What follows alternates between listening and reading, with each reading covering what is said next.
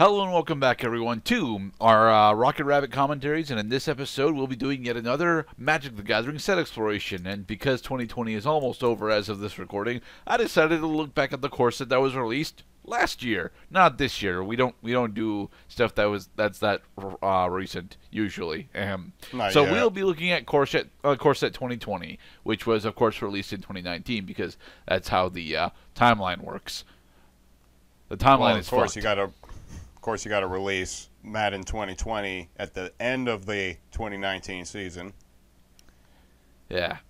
I'm running Gruul, which is what I'm specifically running is the Gruul Elemental package, because there are a lot of elementals in here. I don't have the entire package because I have this thing where I don't like to use cards that are of mythic rarity, and I think the Elemental Chandra is the mythic rare, or is her the ping one? I forget. There's 3 Chandra in this set, and I'm not running any of them, so there. So what Gerda is basically telling us is that now, as we were talking off a record, that I seem to have picked a decent amount of play action, interplay, or sabotage outright of the green or red variety.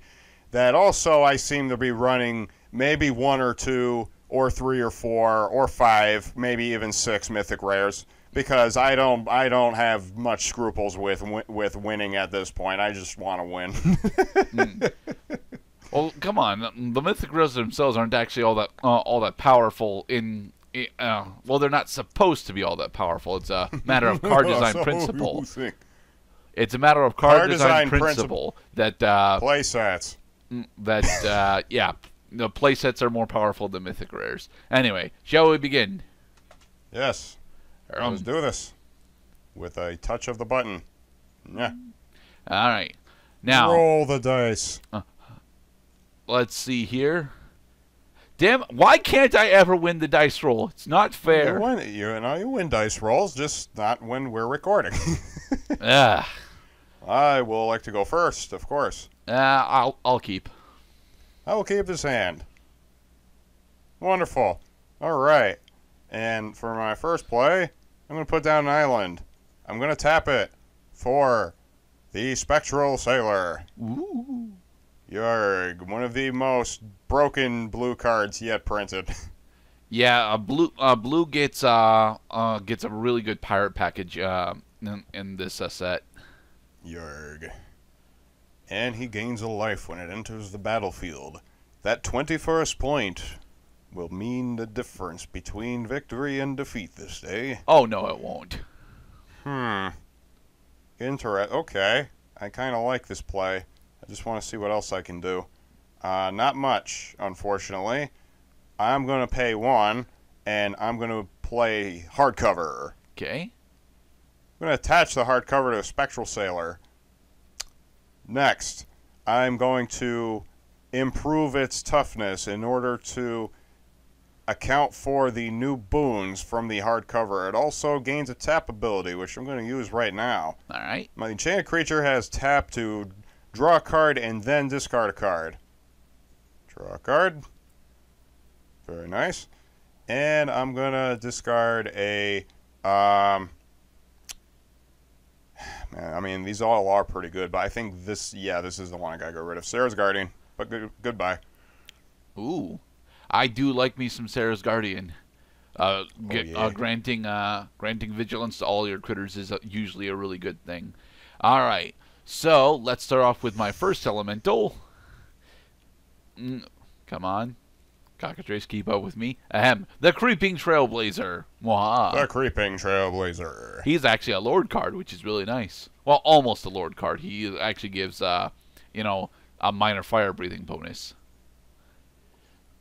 I am going to put down an island card and then tap 3 to cast the Warden of Ivos Isle. Okay, then.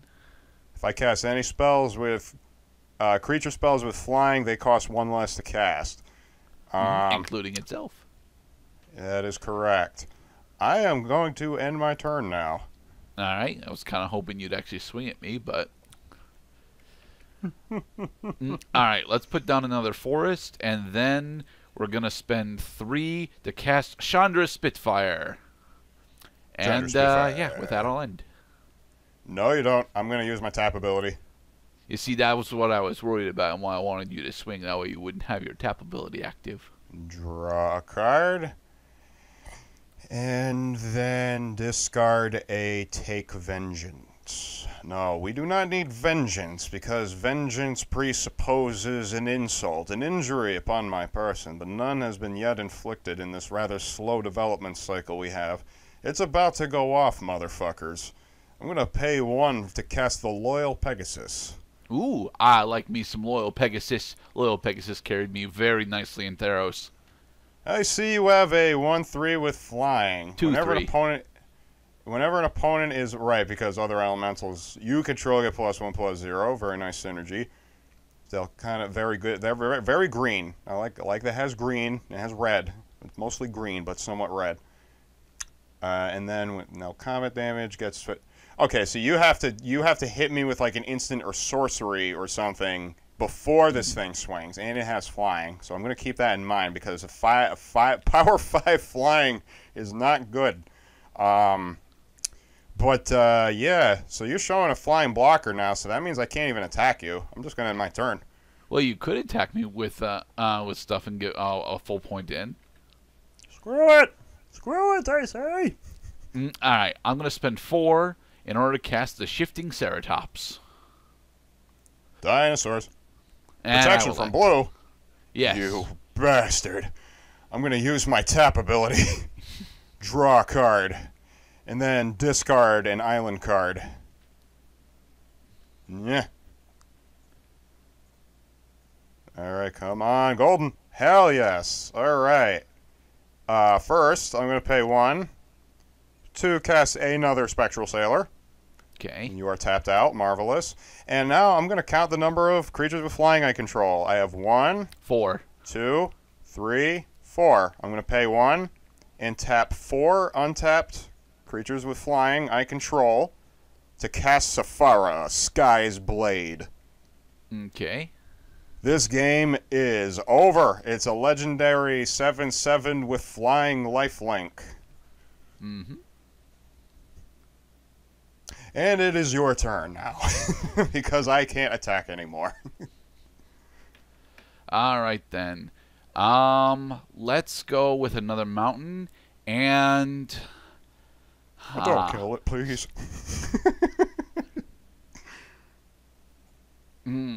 It is a 7/7, which is, you know, Bit of a which problem. is something. Yes. It is a bit of a problem, certainly, but I'm not entirely sure how big a problem I'm supposed to believe it is. All right, I'm going to spend 4 in order. Well, you know what? No, I'll spend 5 in order to cast the Pyroclastic Elemental. Nice.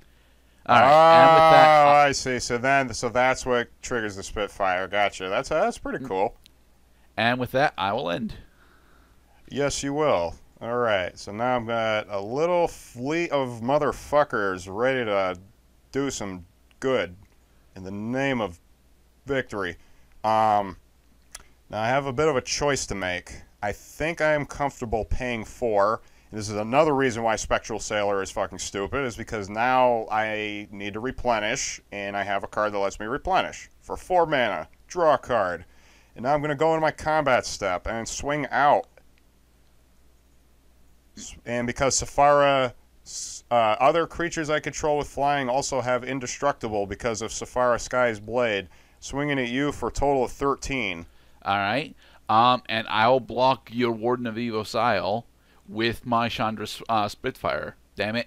And I will unattach Chandra's Spitfire. Unattach.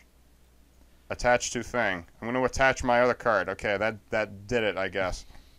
So you're blocking my Warden of Evos Isle. Okay.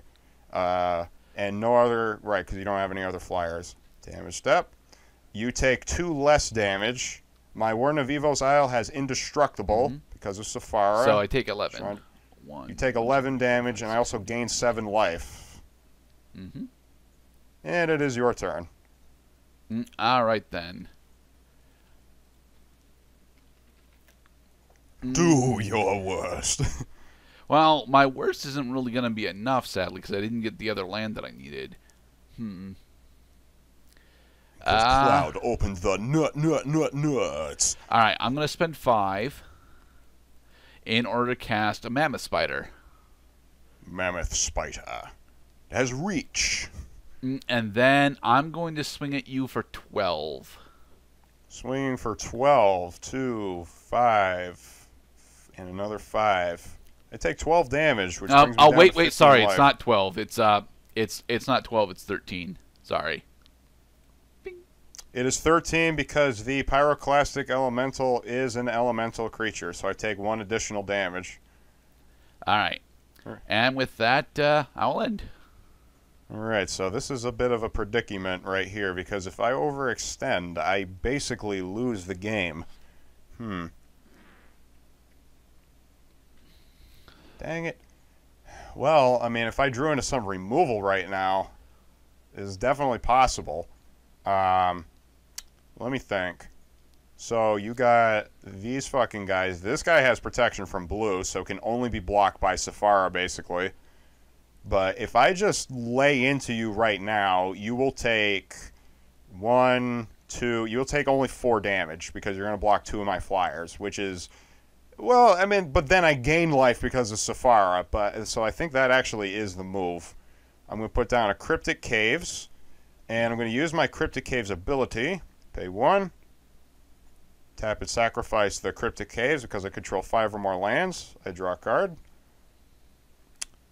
Pay 2 for an Angelic Gift. Alright. Enchanted creature has flying. All your creatures already have flying. It has even more flying. I also draw a card when it ETBs. I'm going to swing out again. Okay. Swinging for 13. Alright. I'll block Sephara's Skyblade with my Mammoth Spider. And I'll also block the Warden of Evos Isle with my Chandra Spitfire. Indestructible. You take 4 damage, and I gain 7. No, 1, 2, 3, 4. My Mammoth Spider is deaded. And I will end my turn. Okay. Can I get the land that I need? That is not the land that I need, but... You see, the big issue here is that your critters are indestructible. If your critters weren't indestructible, I probably could actually just straight up win right now. Yeah, Although, I thought that's it's been a little while since I drew tested his deck. I guess Sephara doesn't care what the timing is. They always have indestructible as long as they have flying. Yeah. And it's not her. So I'm going to swing for as much damage as I can. I'm going to put down another Creeping Trailblazer. Elemental power. And deal 3 with the Pyroclastic Elemental. Yes, I'm going to deal 3 with my Pyroclastic Elemental. Well, rather, yes. It's 1 for the record. Dealing 1. Boom. Now the Spitfire gets +3/+0 until end of turn because I took non-combat damage this turn. Come on, it's set. Yeah, 6/3. Its power is 6. Wonderful. 3. This is gonna hurt. But am I dead? No, you're not dead. I might be. No, I actually think I am dead now. 7, 12, 18, 21. 24. Hey, Gerdad won the game. In an upset. One we were not expecting. Good game, sir. I did not think I had 21 damage. Damn. Well, it's because, the Pyroclastic Elemental ability, you would have had... because you were showing 24. It was I think it was the Creeping Trailblazer that made that happen because that added 1, 2, 3.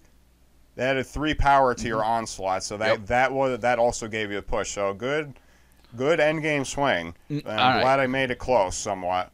On to R2. I was only 1 swing away from just completely laying waste to you. But apparently, my deck might have to be a little faster next time.